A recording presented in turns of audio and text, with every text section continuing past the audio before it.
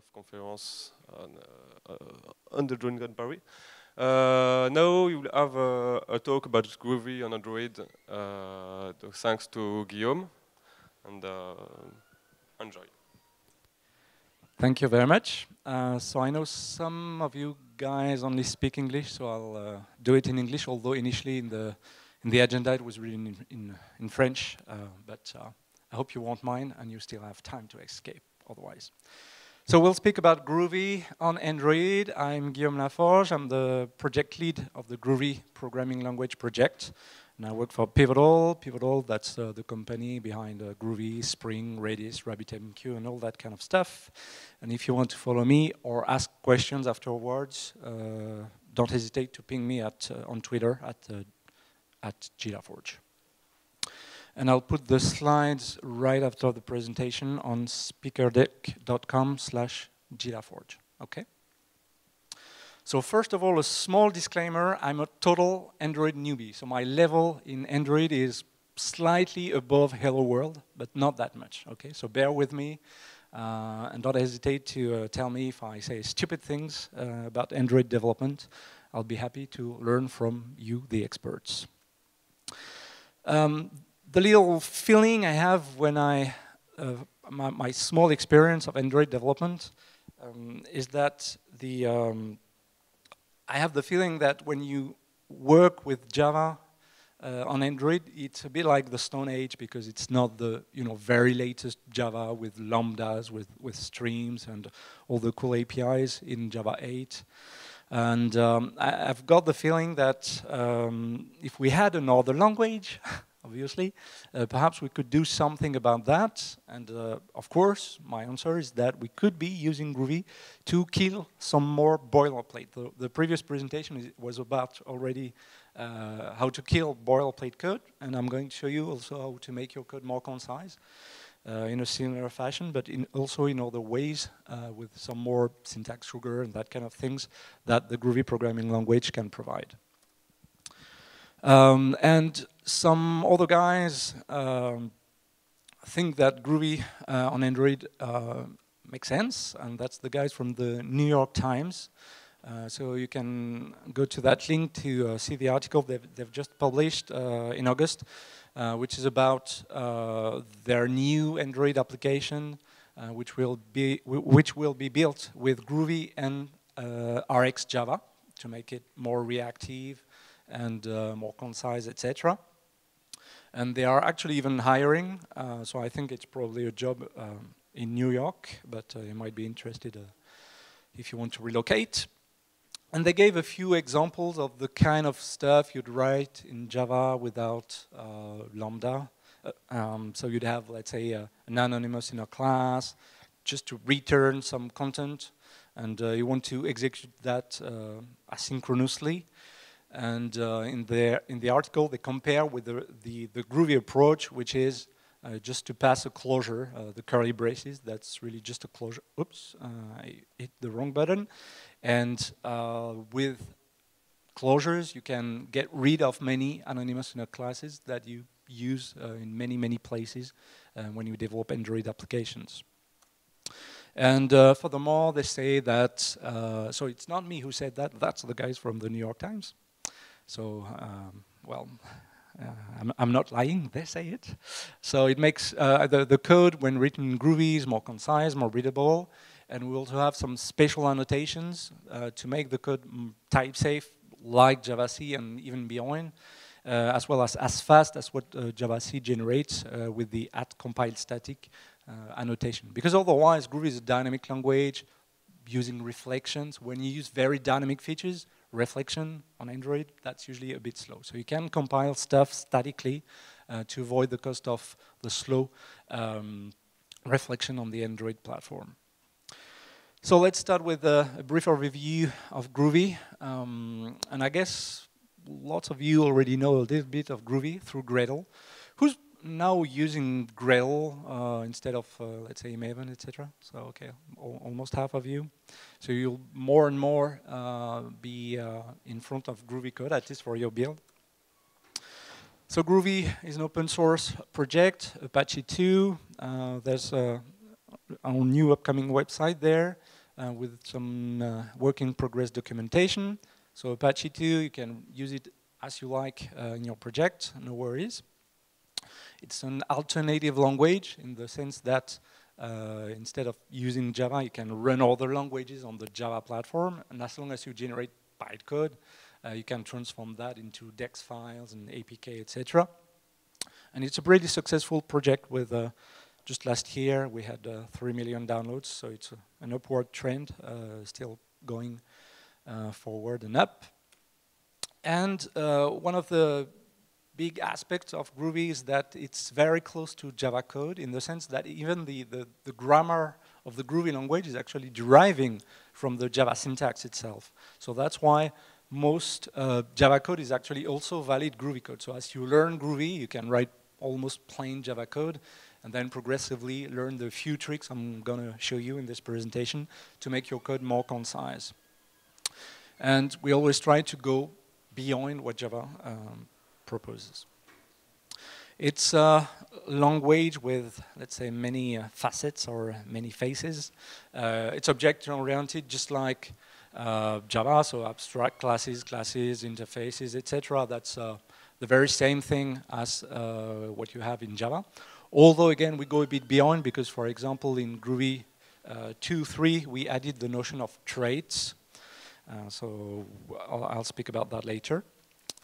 It's also a dynamic language. I'm going to show you also some tricks which are there because it's a dynamic language.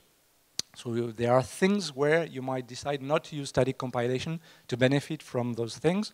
For example, handling JSON or building JSON content, etc. You might benefit from dynamic code, dynamic features. It's also functional thanks to closures and also all the map reduce kind of functions that are provided by the Groovy SDK, the GDK, Groovy Development Kit.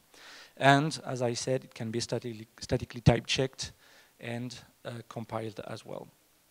And the type checker, I'm not going to speak about that during the presentation, but the type checker can even be customized so that you can even create compilation errors for things that the Java compiler wouldn't care about.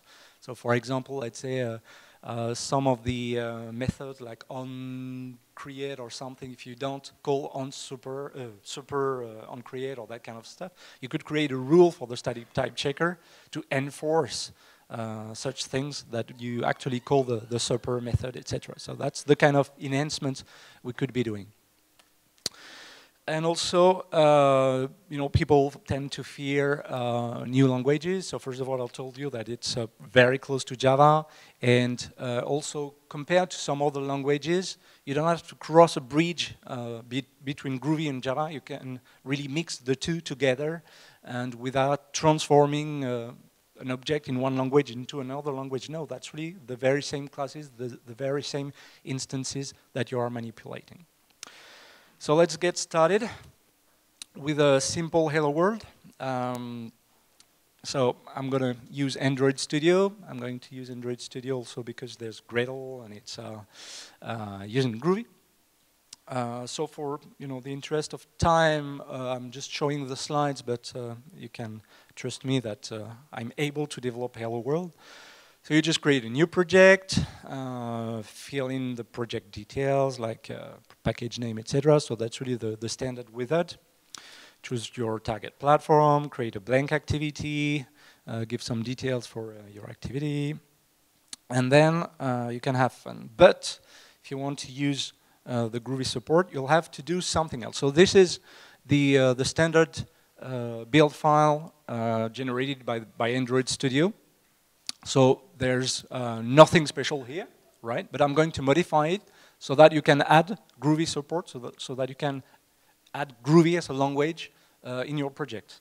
And when I say adding Groovy, it's in the sense I'm not going to replace Java. We're going to be able to use both Groovy and Java together. So that's what we are going to do. So you might have certain classes in Java, certain classes in Groovy. There's no problem, and it's encouraged. So we're not trying to say, okay, Groovy is better than Java, ditched completely, scratch Java. No. You can use both together. So with that standard build, default build, let's say, what you have to do, first of all, is define some configuration for the build script, because we're going to need the Gradle plugin for the Groovy support. So you need to add that on the class path of the build file. Then you can apply the Groovy Android plugin. So by the way, Champeau, that's the name of Cédric Champeau, my colleague, who's the guy who wrote the Groovy support for Android. So kudos to my colleague, because he's much better than me, but unfortunately couldn't come. So I'm the pale replacement for him. And then here in the dependencies for your project, you have to say, okay, I want to add Groovy 2.4 and with a special classifier, because that's a jar which is specific for the Android support. And so you put that there, and then you are able to use Groovy in your project. So if you go with the Hello World example that the Android Studio Wizard created, you just have to, let's say, rename the main activity from Java to Groovy, and then you can remove certain things. And I'm going to show some example of that. And then your application is then already groovier, right? So more concretely, my main activity might look like that. For instance, you can drop some parents, you can drop the semicolons, you can remove the return keywords, etc. So that's just small little details. Also, instead of doing dot equals, blah, blah, blah, and null checks, you can use equal, and that's doing the right thing appropriately. And then, hop, you've got the Hello World application in Groovy. And for those who want to talk to me afterwards, I've got a small demo. Yesterday I was building another application, more complex at least than Hello World, which is a small application for helping my daughter, she's 6-year-old, to learn how to read. And I'm developing that small application which shows words, and she tries to read them, etc. And I'm developing that small application in Groovy for Android. And a question that you might ask is about, as soon as you add a new dependency to your project, because you're going to have to add the Groovy jar, basically, in your project. So this is some numbers that are from a conference agenda application. I'm going to give you the link afterwards, which is a more complex application. If you just look at the size of the Groovy jar, it's already 4.5 megabyte big. But the generated APK is just 2 megabytes. And after ProGuard did its job, and with just simple rules, just to allow Groovy to run properly on Android, without really trying to trim Groovy down further, the final jar is just 1 megabyte big, so it's not very big. And also something to be aware of is also the number of methods which come from the Groovy jar. It's 8K, 8,000 methods. So you have 64K methods allowed, unless you use multi-dex kind of tricks. So, I mean, compared to, let's say, if you use the, what's the name of the library? The Google Play Service Library, which brings 20K methods, just if you want to use Google Plus signing or things like that. Or I know there are big libraries which bring even more methods than that. So perhaps we can tweak the ProGuard rules, and I think I've got these there. So these rules are really just to allow keep the stuff that Groovy really needs, and remove some warnings and that kind of stuff. So we don't try to go further, but perhaps we can tweak that to even remove more methods to not add up to the total of methods that your application will have. Next. So how does the Groovy, a few words about how it really works before showing how Groovy can make your code more concise, more readable, etc. So the standard process for a Java-based Android application. So you have the compile time part when you create your application, compile it, build it, bundle it, etc. And then you've got the runtime part where the application runs on the device. So the compile time part, you compile that stuff to .class files through bytecode. Then you use the dex tool to dex everything and put everything in an APK. And then you can upload and deploy your application on the device. Initially, in the Groovy 1.7 days, that was more than 3 years ago, we tried a little different approach, which is to actually somehow put the Groovy files in the APK directly, somehow as a text resource, but not really pre-compile stuff.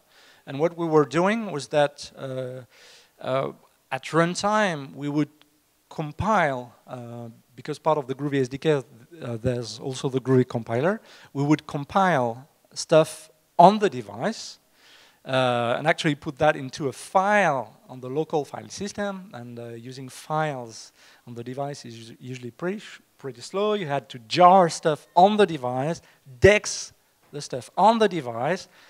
Then you had there's a specific Groovy, not Groovy, dex class loader, which actually loads that stuff. So I can tell you that that process was not ideal because it was very slow. But once the classes are compiled, it was okay and it was pretty fast.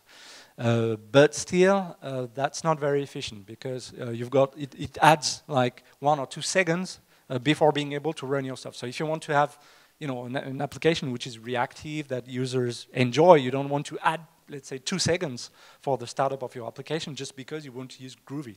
That would be stupid. So the new, and that's some other languages which work on Android, like Ruby. There's a project called Ruboto which uses that approach. So unfortunately, it's a bit slow and inefficient. So instead, we managed to do it the proper way, which is just like the Java way. So we pre-compile stuff, all the classes in class files, index, APK, and we upload that to the device. But that said, sometimes you may want to evaluate some Groovy code at runtime. So the previous process I explained is still possible, and you can still use that. So if you want to do, let's say, a Groovy console where you code some Groovy stuff and execute that on the device as a mini IDE for your Android device, you could do that. There are interesting use cases for that. But I would usually avoid using that because of that, 1 or 2 seconds compilation time, because it's pretty costly. Okay, so what does Groovy bring on top of Java or beside Java, in addition to Java? There are many things which are optional. So you can use semicolons, but you can get rid of them. You can remove lots of parents around. You can use optional typing, so instead of repeating types all the time, you can just say def name equals some string name.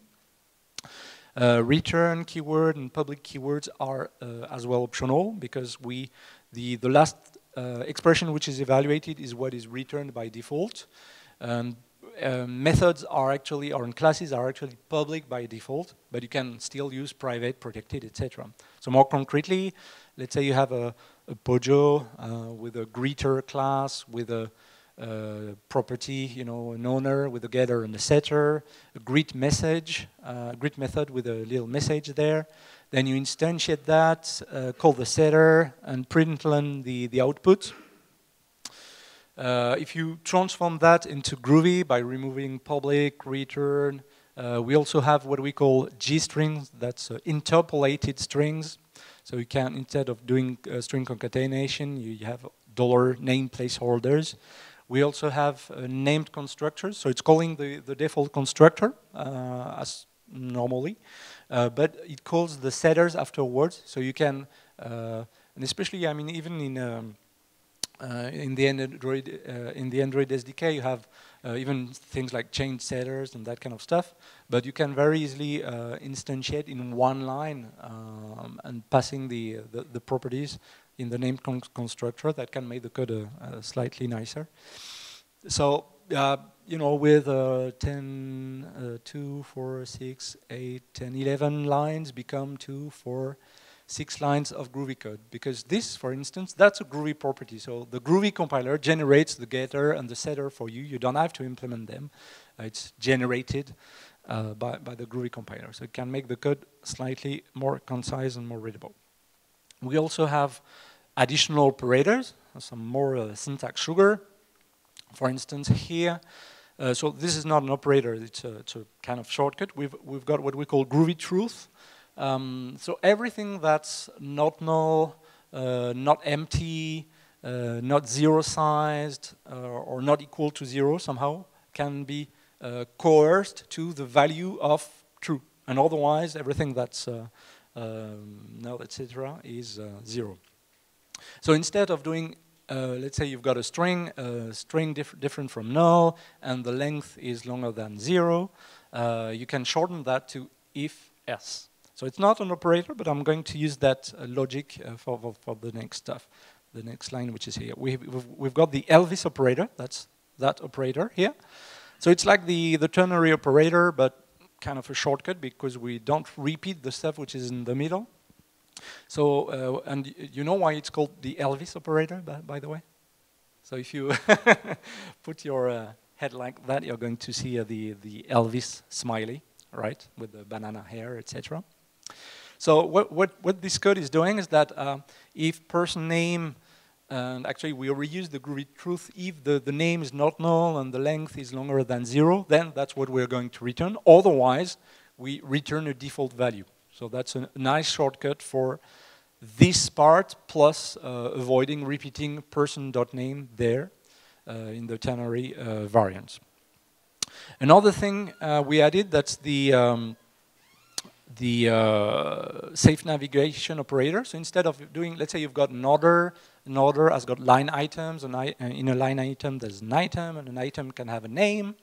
But you want to retrieve the name, and the thing is, you know, the order may be null, the line item may be null, item might be null, so you have to do if order is different from null, then if the line item is not null, etc. You've got nested ifs, which can be a bit ugly. So instead what we do is that we do that logic for you, and if anything in the chain is null, it's going to return null.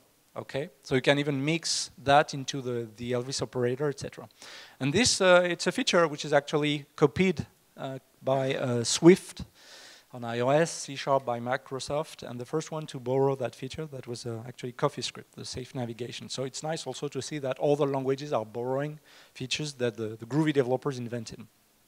And another little remark is that, so anything null in the chain, it's going to return null there, but the logic about null safe handling is that for something like person.name, here we don't use this safe navigation operator, but here what happens if person is null?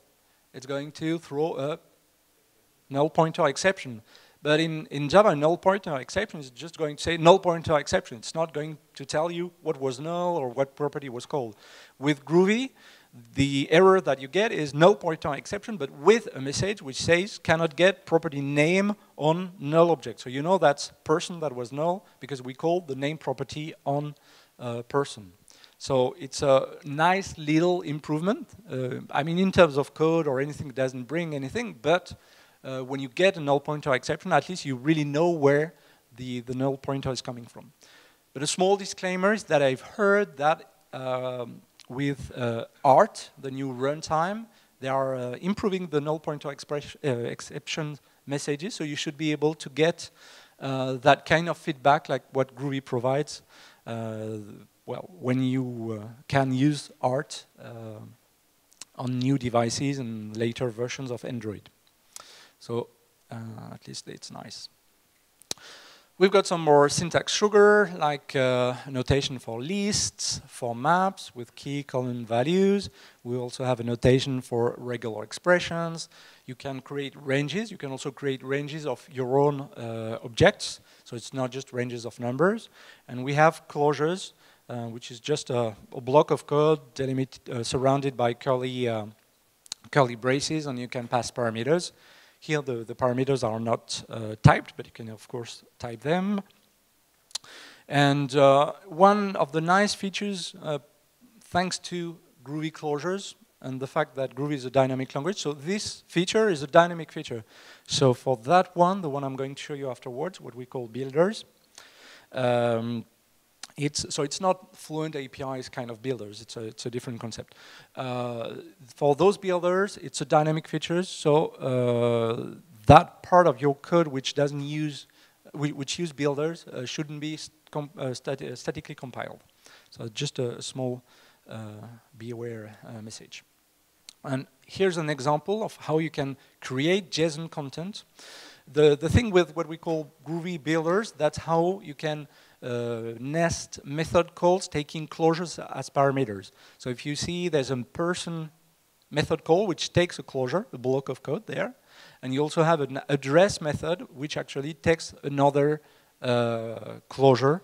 And you see that, okay, person, it's got name, age, daughters, and this new object address has got street, zip, city underneath. So it's going to generate that kind of JSON content. So you see the level of nesting by just following the opening and closing curly braces. So this is generating JSON in a very concise way.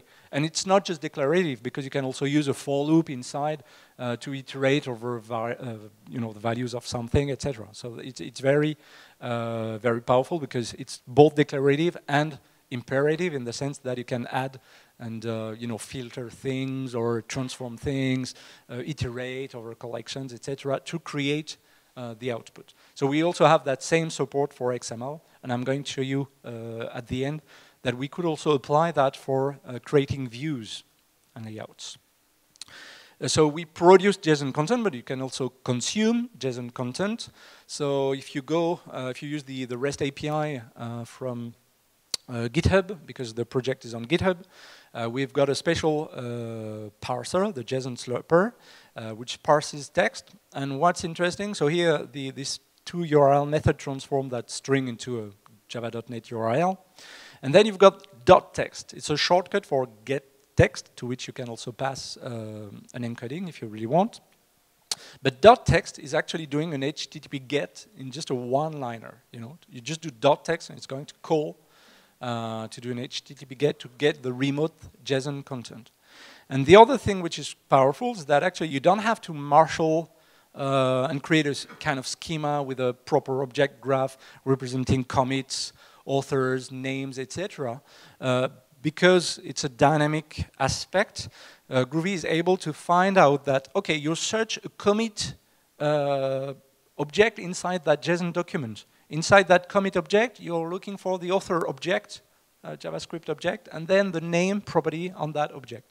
So you don't have any marshalling, any additional classes to create and add to mimic the JSON schema, and you just go right away, but with a kind of, it's a bit like a XPath expression or something like that. It's as if you already had that object graph available. So in 4 lines of code, you can do something very powerful without generating more overhead, more classes, etc. A few words about annotations. So Groovy has annotations, but why I'm speaking about annotations is because it's also things like APT, which is used by various frameworks on the Android platform. In Groovy, it's actually not an APT, but it's a slightly different mechanism, which we call AST transformations, which transform the code thanks to, triggered by an annotation. So you annotate something, and then there's going to be a code transformation happening at compile time, not at runtime, which will take care of modifying the code. And it's not APT, right?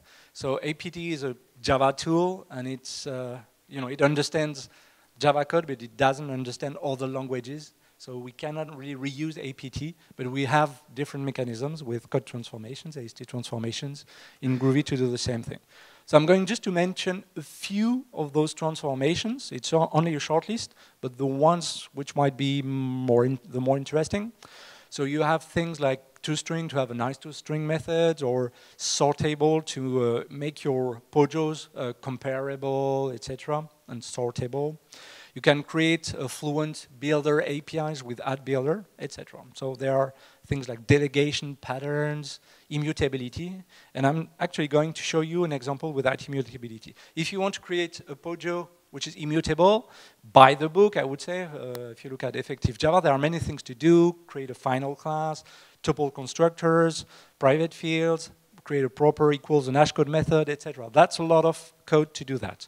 If you do that in Java, just for a person class with a string name and int age property, right? So just class name age, that's all. I mean, it's so small that you cannot really read that. Perhaps the first row can read something. But if you really want to follow that pattern and implement that properly in Java, this is Java code. It's pretty verbose and, you know, error prone because you might be making a mistake in your equals or hashcode method or something. This example of immutable object there, I mean, it's also valid Groovy code, so you could very well write that in Groovy, but Groovy has got something else, which is the @immutable annotation and transformation. And instead of writing that very long class, you just say @immutable person, string name, int age. That's all you have to do. Your class will be immutable, right? Like suggested by, you know, the book from Josh Bloch. So we have several such transformation, and you can also write your own, of course, which do some very handy stuff and which allows you to focus more on, you know, I want that class to be immutable. I don't want to bother with implementing immutability myself. So AST transformations are pretty neat because they allow you to be lazy. That's going to be the Groovy compiler that's going to do the job for you to implement those patterns, etc. Those code generation bits. Ultimately, the code is more concise and more readable as well because there's less to read. And as a consequence, I would say that it's easier to maintain and there's less stuff to worry about. We also have traits, so it's a bit like interfaces, but with method bodies, and our traits are also stateful. So I created a small example. No, it's an example from a demo that my colleague Cédric Champeau did. So there's a project on GitHub, Melix/speaker time, which uses a trait.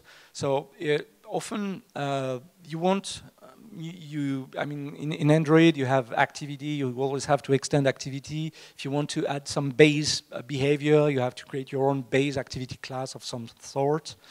Or if you use RoboJuice, you also had, you know, extends robo activity and that kind of stuff. But sometimes there are orthogonal things, concepts, bits of code that you want to inject in all your classes without really relying on the fact that you need to extend some common base class. So, for instance, if you want to use the Google API client stuff that you want to inject in an activity or in some other place, you could define that in a trait.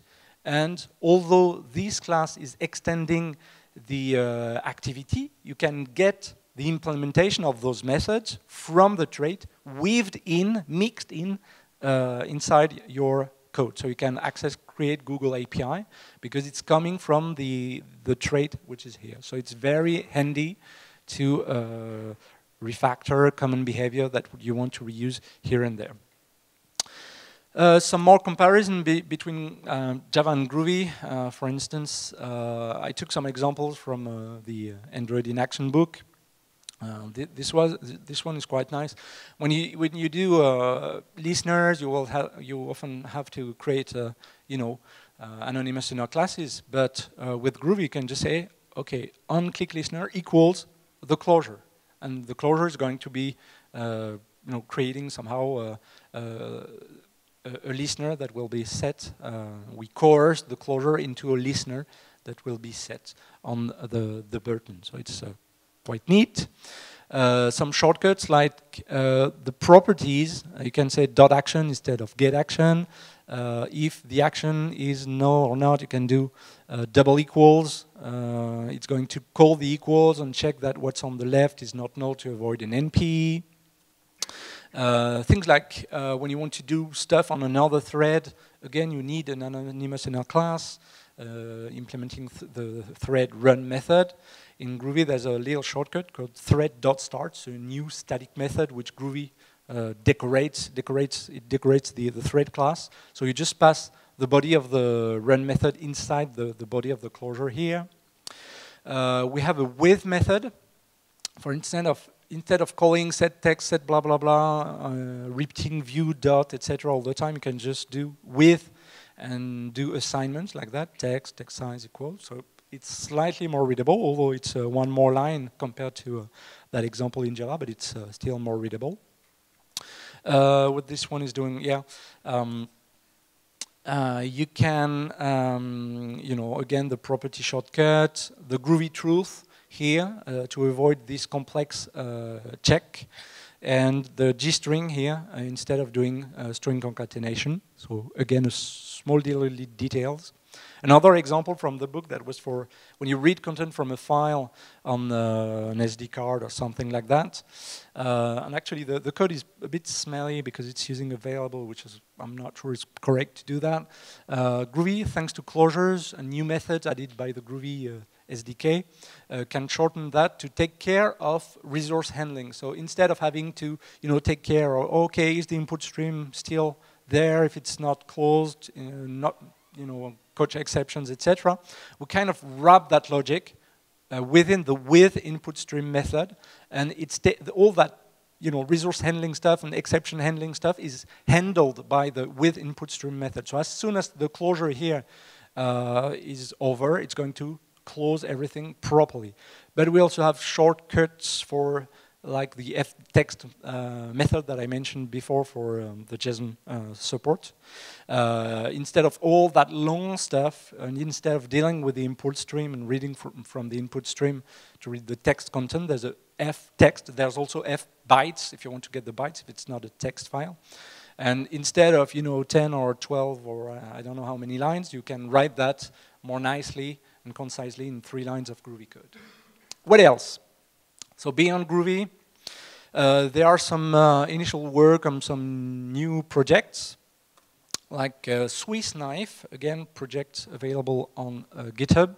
So it's a bit like Bird Knife and Android annotations, but for Groovy. So you've got the same kind of stuff, like you know, injecting views.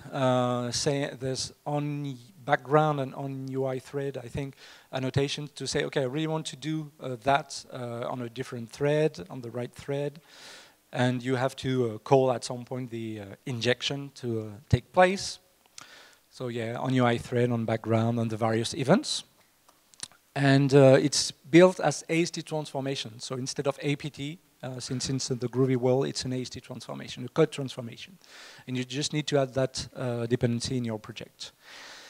So this is more experimental. It's not available on Maven Central, but you'll get the idea. When you want to actually build dynamic views, not driven by XML, let's say you have to create a relative layout, a text view, add the text view to the layout, etc., and call the various. So it's already a bit shorter because I use the property notation instead of the getters, but still that might be hard to follow. What is a child of what? It's quite imperative, but instead if you use the builder, the Groovy builder approach, you can make things hierarchical because you see that the text view is below the relative layout, and you can pass the attributes as parameters of those pseudo method calls.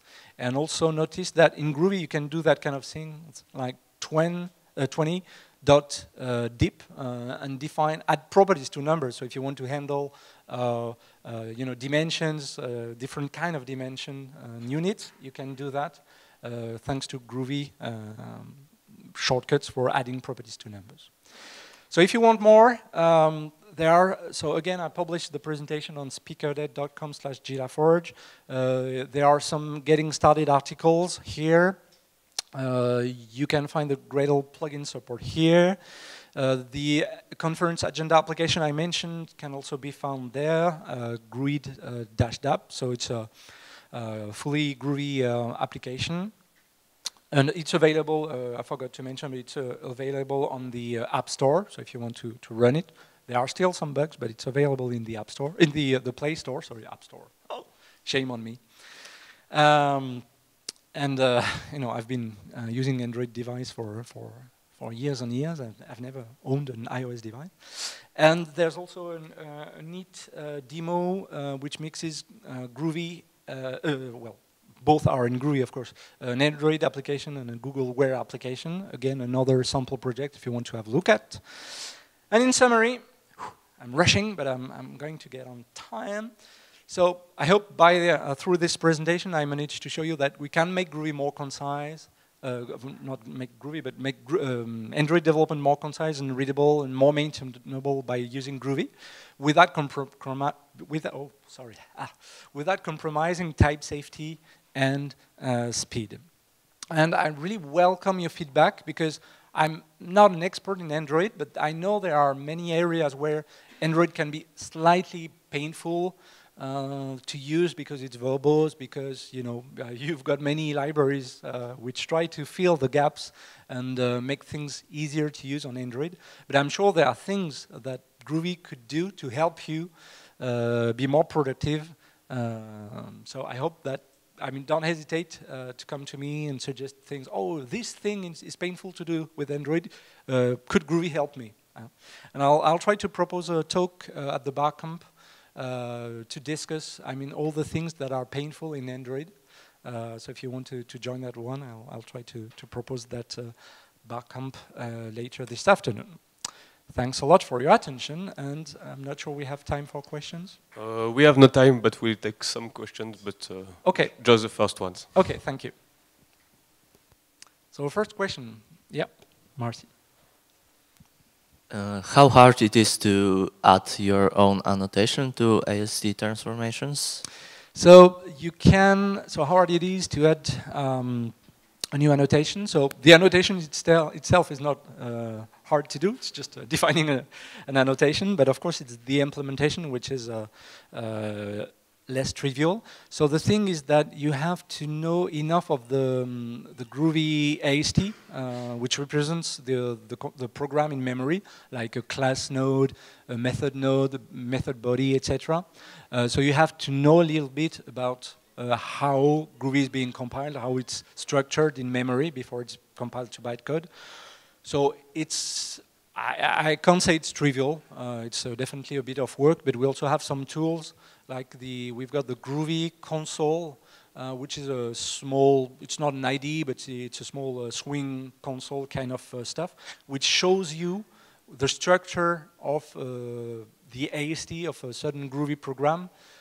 So you can really replicate what you see in the console, and you can replicate that in your code if you want to create the transformation. So we have some things and tricks to simplify that work, but it's yet non-trivial. It's doable, but that means you need to know a bit of how the internal Groovy APIs. Yeah. Another question? Yes? Yes, Guillaume, thank you for your presentations. Thank you. I'd like to know if the IDEs are ready for Groovy and on Android, because you just told the project is revenue. Mm-hmm. So is code completion available for everything? Right. So if you use Android Studio, there's actually the Groovy support is already built in Android Studio. So I didn't show Android Studio, but I can do code completion and all that kind of stuff and debugging and whatever.